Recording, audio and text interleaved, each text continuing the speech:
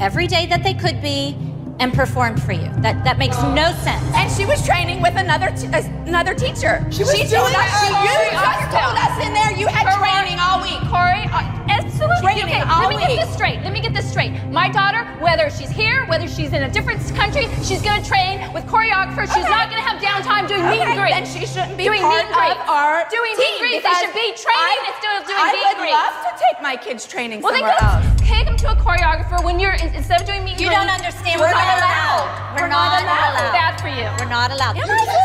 Moms, please, somebody say something. Get over it. It just happens. It happens here, it happens there. It happens everywhere. Some things never change. Asia is training. She's not sitting and playing in LA. She is training with choreographers, and I think that really bothers the moms that they kind of live in a bubble and they don't take the initiative and keep the girls training on their breaks. Next on